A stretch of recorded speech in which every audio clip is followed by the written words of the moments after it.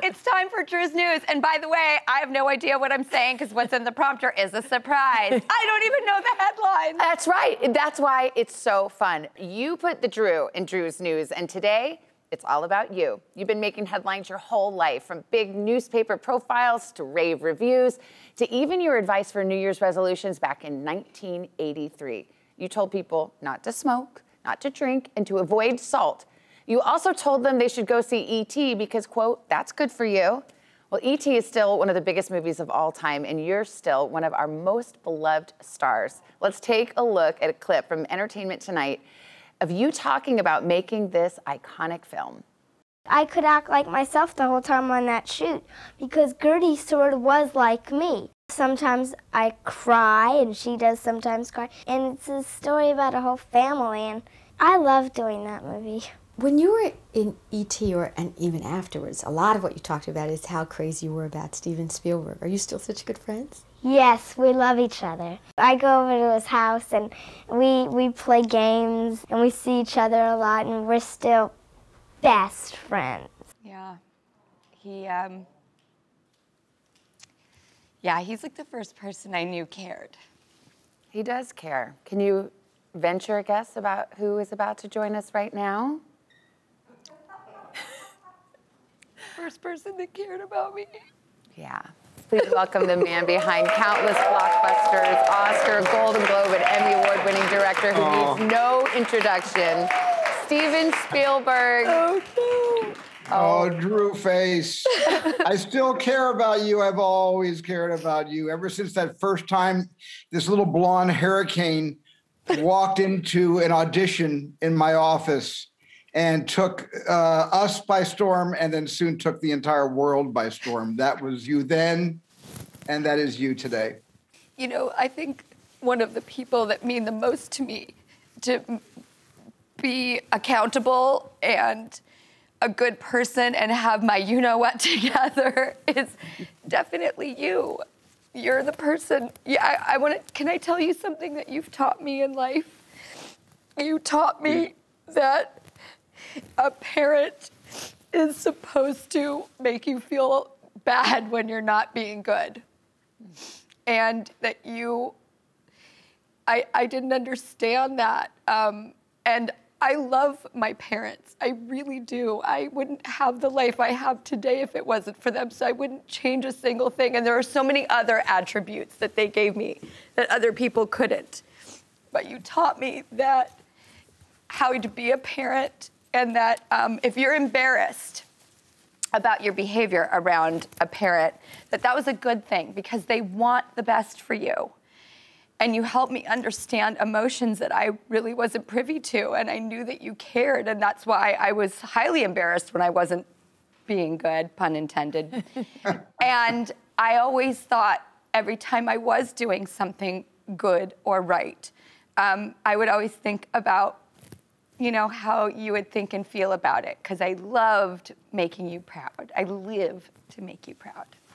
Oh, Drew, thank you. And you've made me so proud so consistently for I don't want to say so many decades, but come on, let's face it, it's been so many decades. It's going to be 41, it's 40 years. It's 40 years. Yeah, you were 6 when you made E.T. Yeah, and I'm turning 46 right now. So that's the math 40 works. years. It does. It's perfectly seamless. Steven, you first spotted Drew. She auditioned for Poltergeist. Mm-hmm. She did. And you didn't. She didn't get that role, but you saved her for E.T. What do you? It was 40 years ago. What do you remember about her, though? Well, you have to remember that Poltergeist and E.T. were made almost at the same time. Poltergeist came first, and then I began filming E.T. literally 3 weeks after our production wrapped the last shot of Poltergeist. That's how close those films piggybacked, the productions piggybacked. And when I met Drew for Poltergeist, I immediately thought of her for E.T., which I was actively casting as I was helping to also, as a producer, helping to cast Poltergeist. So, you know, Drew was really something. But her E.T. interview was the best. Because when she walked into the office, she didn't want to talk about the movie. She didn't even care what the film was about. She wanted to talk to me about her punk band she was forming. The Purple People Eaters. None of it really existed, but so we put a song in E.T., Purple People Eaters, just in order to please Drew to make that story kind of have a full circle. But if I could tell you one story, when we first started working with E.T., the beautiful, true to life, heartfelt puppet. I didn't want any of the kids to really break down that fourth wall and be able to see how E.T. runs. So all the wires came out of E.T. and went through a wall where the operators were behind the scenes, working behind a wall.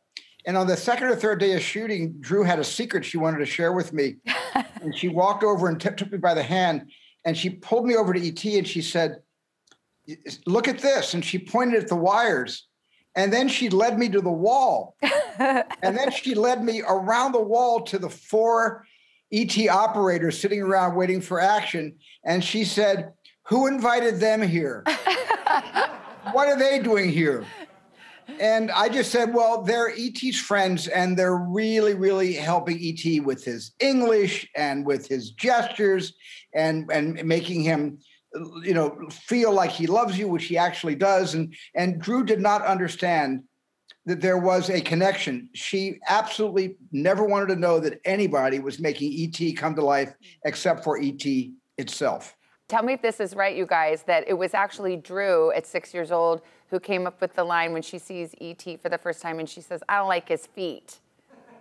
Yeah, she said that during rehearsal. And I said, oh, Drew, can you remember to say that when the cameras are rolling? And she said, okay. And when we rolled the cameras, that was the first thing she said. Yeah, Drew came up with a lot of lines in the movie that Melissa Matheson had not come up with, because part of the authenticity of the movie is the authenticity of McNaughton and Henry Thomas and Dee Wallace, who was like one of the kids. And that's why I cast her, because she has such a childlike heart as well. And the only time I wanted to violate all kids being in this movie was when Keys, the only adult, steps into the picture with all the Peter Coyote. scientists. Peter Coyote. And that was the only time I wanted to violate the rule that E.T. is a story of, by, and for children. And there's the famous story, and I think we have a follow-up today, courtesy of Steven, that when Drew posed for Playboy, Yeah. he sent you a quilt, and it said, "Cover up." Yep. Because that's what parents do. And Steven, then what happened? Well, then I sent her the Playboy layout, and I had an artist come over and do paper doll cutout clothes, which I glued onto all of the partially exposed photographs and sent the whole thing back to Drew. Now she's dressed. Yes. And then about a week later, Drew sent me something. And I don't know if you have it there, but she sent me an apology. That was my response to the Playboy. It's being covered up. Yep. Yep. And those are still like in one of your rooms in your house. Yes! Oh my God, there it is. Yep. You're dressed as a nun. What she said on the picture was, she said the first one was, "I'm sorry." The second one was, "I've seen the light." And the last frame is, I'm on my way. You always just inspired me to be my best. And then you held both of my girls, my Olive and my Frankie, Olive right when she was born. She was so little and she fell asleep on your chest. Remember. And then you held Frankie and you just, I come over to your house and I'm just so glad to be a part of your life. And I love you, and you've had an incredible family. I was like a first young person in your life. You were my training wheels for fatherhood, Drew. I'm so glad. I'm so glad, because you have such an amazing family. Kate loves you to pieces, as you know. Kate adores you and has all these years. You've just made such an incredible family that I love so much.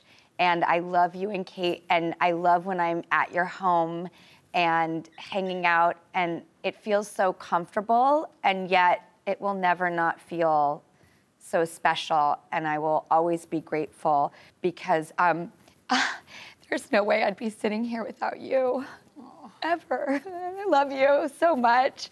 And thank you Drew. for... And thank you. And let me just say one thing, just a little more fatherly advice, but maybe more producerial advice. I want you to direct more. I loved Whip It so much. As you know, you came to my office and we sat in the screening room and you showed me a rough cut of your film for the first time.